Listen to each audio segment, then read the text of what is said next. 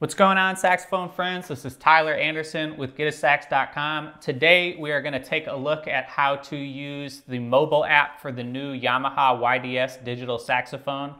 I'm going to go through how the app is laid out and how to use it to create custom patches on your YDS. So let's go ahead and hop in. All right, so the first thing that we're going to do to get the YDS set up to the mobile app is that we're going to make sure Bluetooth is enabled on the YDS. So what you do to make sure that Bluetooth is turned on is you press and hold the function button and then your low E flat key, and you'll get either a prompt that says on or off.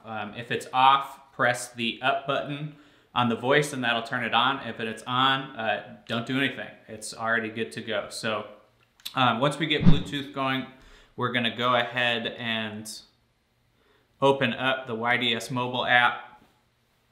So as soon as you open it up, it's, as you can see, going to look for the MIDI device, and we can see the YDS-150 MIDI is right there. And we're hooked up. So when you go ahead and take a look at the app, you've got the first option is your 20 user presets that you are able to make. We'll mess around with those in a second. There's a fingering chart that shows you all the fingerings for the YDS. Standard saxophone fingerings, but definitely helpful if you're trying to do some more altissimo type stuff on the YDS. Those fingerings are going to be specific. And then there's settings where you can change overall tuning, key response, reverb, and so on. So let's go ahead and hop in. We're going to take a look at how to create a user preset. I'm going to go ahead and use U10 because I have made presets on a number of other of the early presets. So the first option that you get is to select one of the voice groups. You have either the alto sax, soprano sax, tenor sax, baritone sax, or synth. So let's go ahead. We'll choose tenor sax for now. And then the preset voice is going to give you all those pre-populated sounds that are already in the YDS. So we'll go ahead and choose breathy tenor sax 4. So now we get into where the YDS starts to be a lot more customizable and fun. So if I start to play,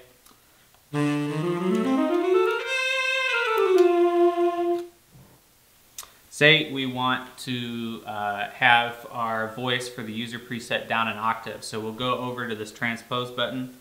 We'll go down 12.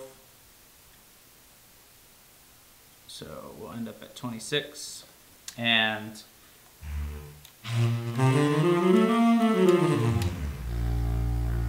now that's a whole octave lower. I'm going to go ahead and put that back up to, we're going to go ahead and put that back up to 14. So you can control the volume. That's pretty easy. Okay, so the effects type. This is where we can start having fun. Let's go through a number of what these effects are. So we've got a rotary speaker effect.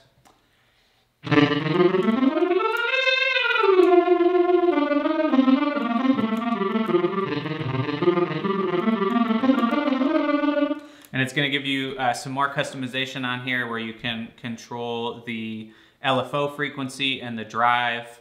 I'll probably do a video at some point for those of you out there that want to learn more about these effects and what they do. We've got distortion 1. And we can add more overdrive and output level to that.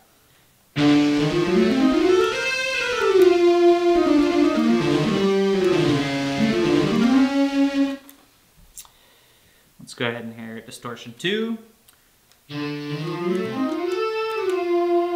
This one has, we can add some more preamp and more output to that.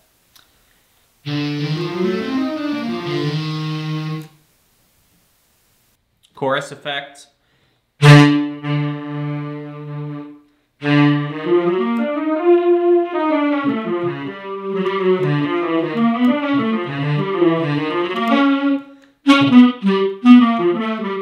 can mess around, like I said, with LFO.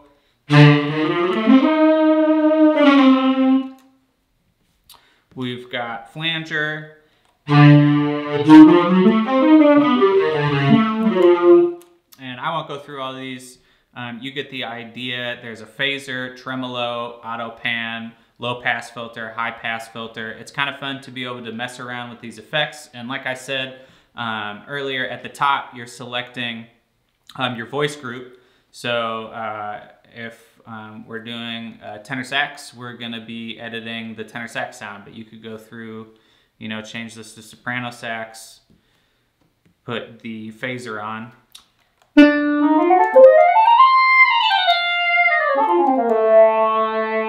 Which is pretty cool. So the other fun option that we have in here is we have this analog controller at the bottom, this little thumb pad. So right now it's set to pitch bend.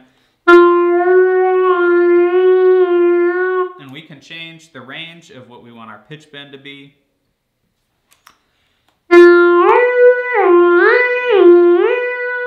So that's pretty cool. We can change this to a mod.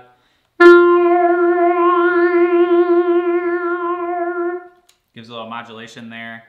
And there's portamento on there. So anyways, we've got a lot of options that we can go through and customize sounds with the YDS, which I think is where this instrument does really well. It's fun to be able to do this, and the app connects via Bluetooth to the YDS.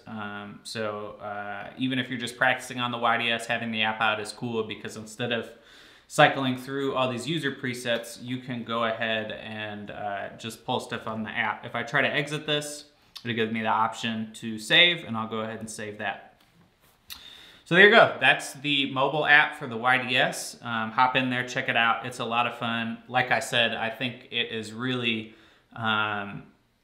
what this instrument has going for it. A lot of the preset sounds are not amazing, but the fact that there's ability to go in to these presets and make adjustments with effects is really cool. All right, everybody, have a good day. Bye.